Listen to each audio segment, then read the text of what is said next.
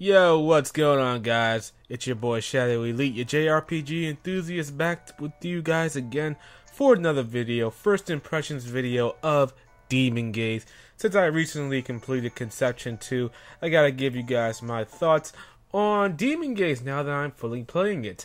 I will be dropping a review for Conception 2 sometime down the line very soon, so be prepared for that. So, now, Demon Gaze. This game is kind of, it's kind of hard. I'm not even gonna try to lie to you guys. It's kind of hard. And, I knew that going in, and I don't really play games that are overly difficult because, to be honest, my mindset, ain't nobody got time for that. That's why I don't play Dark Souls, or Demon Souls, or any kind of Souls. But, yeah, anyway, yeah, the things I'm liking about this game so far is definitely its artwork. It has a lot of beautiful art. And a lot of varied enemy designs I'm seeing. I like the demons that you have to face. Like there's like 4 demons, you know, wind, fire, water, etc. And the demons themselves, they look really awesome. There's a lot of character customization here, and you can change the way your main character looks. You, the protagonist, you can change the way he looks at any point in time. You can make him into a girl. You can change the voice. You can even change the name, but they will be regarded in the story as a male, so, you know, kind of defeats the purpose, I guess, but that's not really a big deal. You could also change your party members' look and voice and name at any point, too, which is pretty awesome, I gotta say. I had one character portrait for a female, and I decided I didn't like that female portrait, so I just swiped it out for another one, and that works. And there are a lot of portraits that you can use. There are like 50 portraits with some Disgaea character DLC there, free DLC there. Now the battle system is kind of straightforward and simple, nothing too overly complex here. Just gotta go in knowing what your party members can do, figure out what skills are best to be used. You know, it's nothing overly complicated. Just easy attack, defend, use an item, etc. If you got special skills, use those as well. The game, like I said before, is kind of hard. Monsters be calling for more monsters. They be calling for backup, and then this could potentially lead to a never-ending loop of just monsters being summoned, and you can't do anything about it. Luckily, I got a special ability called Slash that lets you target all monsters in one row, so you can take out an entire row of enemies without going at it one by one by one. If you had to do it one by one, and you never get anything done. You know, monsters just be calling for backup all the time.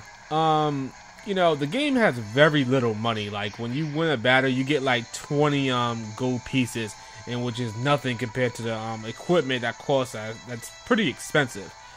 So what I have been doing is pretty much just using these things called circles and placing gems on it. The gems you place on it has like you have like a armor gem, a sword gem, bow and arrow gem, and you put those gems on a circle and you face the enemies that come out those circles, and you get equipment. What I've been doing with that is just selling off useless equipment to get some easy money, and I see that was pretty much the easy early game strategy so far. So like I said, I'm very early into the game. I only got 2 demons, I think. I just started fighting this worm-like creature or something like that. Yeah, so far, I'm liking Demon Gaze. Now, the story, I can't really dive too deep with what I think about the story because I'm too early into the game to honestly form an opinion. But from what I can gather, the main protagonist is a demon gazer. He has the power to defeat demons and capture demons. And, well, that's pretty much it. You're staying in an inn because they pretty much just found the main character inside a dungeon, and with his power and blah blah blah, they want to protect him and probably and all that good stuff. But the game has some funny moments, and all the characters are pretty funny. There was this one point where the cat girl was in a girl's room, and she was sniffing her panties. And it was kind of funny because one of the dialogue options at the time was to punch her in the face. Or just to punch her, but I kind of found that pretty funny. But other than that, the game does have a lot of fan service. It's a very fan service heavy game, I would say. Not as much as Conception 2, but I think it's almost there. But you know, fan service never hurt anybody, especially me.